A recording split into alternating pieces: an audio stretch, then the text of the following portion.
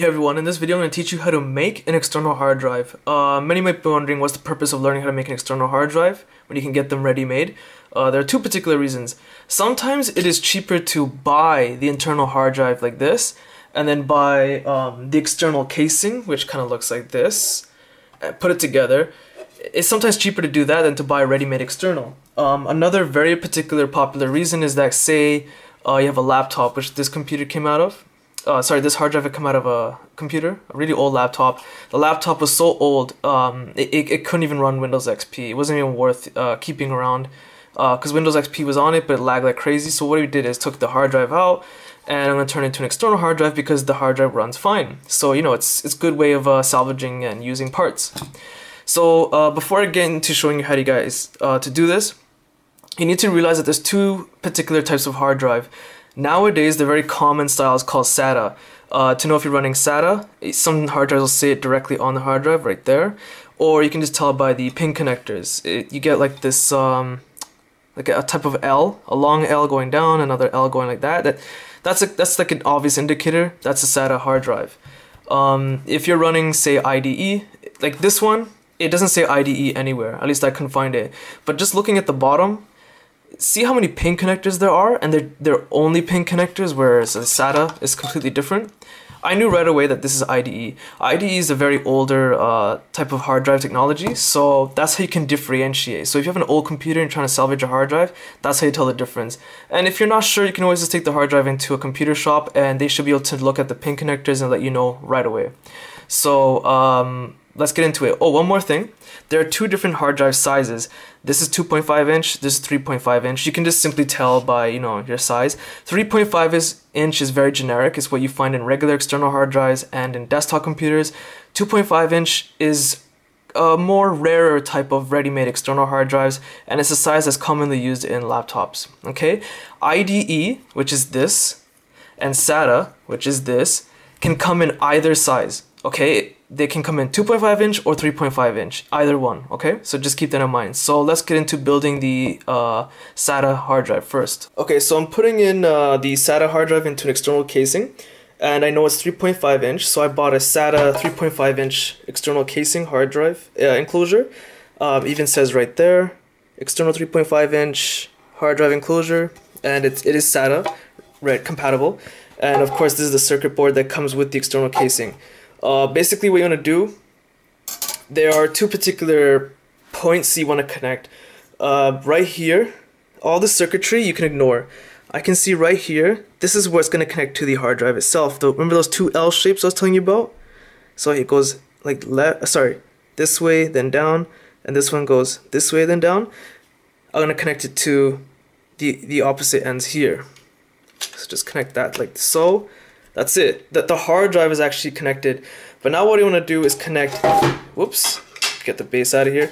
I want to get the rest of the hard drive enclosure connected to the actual circuitry and the hard drive itself. So what I'm going to do is just slide it in. At this point, you should put your screws in. I'm not going to do that just for the sake of saving time for this video, but you should do that. I'll do that afterwards. Okay, so after a bit of struggling, I was able to fit it in. So this goes here. Now, this wire here is part of the enclosure. You can see there's 3 pins here to fill in, and obviously the only one on the circuit board is this here. So all you're going to do is connect that. Just make sure you carefully slide it in. Fits in snug. And on this particular casing, in order to make sure that this back doesn't like fall out when I pick it up or something, you gotta put a screw in here and a screw in here. Again, I'm not gonna do this because it would take too long in this video, but that's how easy it is to put a SATA external hard drive together. Now I'm gonna show you how to do IDE, which is almost the exact same concept. Okay, so this time I'm gonna teach you how to put together the older technology, which is IDE. Just to let you guys know that when I was looking for an external casing for this hard drive, I couldn't get it in any big store or small store. Like, no matter where I searched, I couldn't find it. That's because the technology for it is very old now. The only way I could get this external case for it was through eBay. So just a heads up, in case you do have an IDE hard drive and you can't find a case, it's just simply because it's just so rare. No one manufactures them that much anymore. So just a heads up, okay? So basically the connectors, you'll see there's a long line here, then a tiny gap, then you have 4 pins. What I'm going to do is take this part and connect it to the longer string. Oops. Nope, that's not right. Like so, that's it. So the circuit board is connected. This hard drive, just simply slide in, it doesn't matter which way. And of course it came with two like microscopic screws. You put one in here, one in here, and that's it. This particular style and most 2.5 inch don't have a power button. As soon as you connect it into, say, your TV or computer or something, then it turns on. Whereas pretty much like every single 3.5 inch hard drive enclosure usually has a power button and a separate wire for power because it needs more power to make it run. A good practice before actually screwing in the screws is simply plug this hard drive into your computer. Make sure it actually runs first, like make sure you actually connected everything properly, everything runs fine, then you can put the screws in. But there's one more step you need to do. Only if you've bought a brand new internal hard drive. Okay, so under the assumption you bought a brand new internal hard drive and you built it and you put it into an external case like this, when you go to my computer, it might show up or it might not. And either way, even if it shows up, it most likely won't let you copy large files to it. That's because you have to format it. In order to do that, what you need to do, in Windows 7, Windows 8, I believe is the exact same thing. I'm pretty sure Windows Vista is the same step. I'm not sure about XP and older, but for Windows Vista and newer practically, what you need to do is right-click My Computer, go to Manage. It's going to take a while to load. Okay, so once it's loaded, you're going to see a list like this. You're going to hit Disk Management.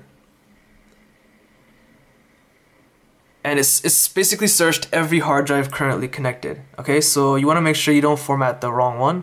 That could really screw things up. So I know that these are my current hard drives. The external one is about 55 gigs. Here it is. Okay, so I've already formatted this, so that's why it's showing up properly. But again, this is under the assumption you're getting a brand new hard drive.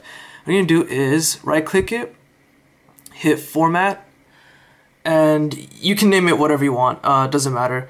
And I prefer NTFS, and I usually uncheck Perform a Quick Format and then press OK. I'm not gonna press OK because again I have formatted already, but that's all you do. And you know, even if the hard drive is really tiny, like 55 gigs, I have an i7 processor. It still took maybe like almost an hour to format 55 gigs. That's not a big hard drive, and this computer is really fast. However, it still took a while. So if you're seeing that here at the bottom, you know, nothing's really happening and the progress rate showing up is taking a while, don't fret. Just wait for it. Just be patient. If you salvage the hard drive from, say, a laptop, then you might want to try to save your documents and files first, then format it like the way I did. Then it'll be a clean, brand new hard drive. Okay, so that's basically make an external hard drive. Very easy.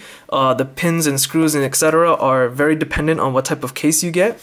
So that's pretty much it. If you found this video useful, check out my website in the description below. Hit the like button, it does help. Subscribe, and thanks for watching.